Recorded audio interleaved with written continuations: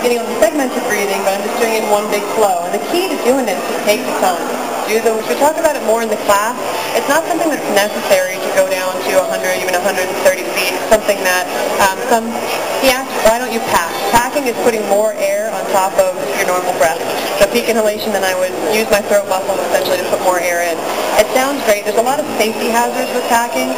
We've known people that have ruptured their trachea because of over.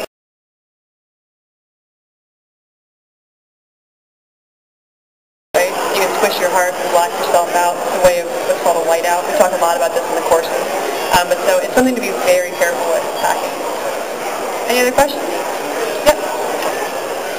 What's a hook breath, he's asking. Actually, this is something I can go into a little bit in depth as long as we have time here.